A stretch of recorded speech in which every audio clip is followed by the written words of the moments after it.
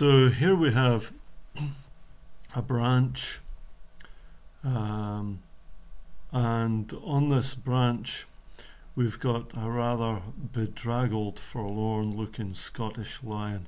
Look at the size of those pads on his feet, the way his tail's tucked in, and he's clinging on for dear life but trying to get as far away as he possibly can from this British bully, British nationalist bully.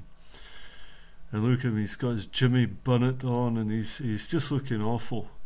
And there's the thing that's the very source of the division between them, the UK. And of course the British bully here is saying no. They always say no to everything. No, no, no, no, no, no, no, no, no. But they say yes only to that which protects them and their selfish interest in the southeast of England. And of course he's sawing the branch off. You know, there's the racist UKIP saw. And we want an all-inclusive democracy that's welcoming of anyone who wants to live here in Scotland. So he's going to saw this branch off, and he's going to kill us all just to prove that England's better than anywhere else in the world. Of course, that's a lot of rubbish, but the elite in the southeast of England will be the last to discover that.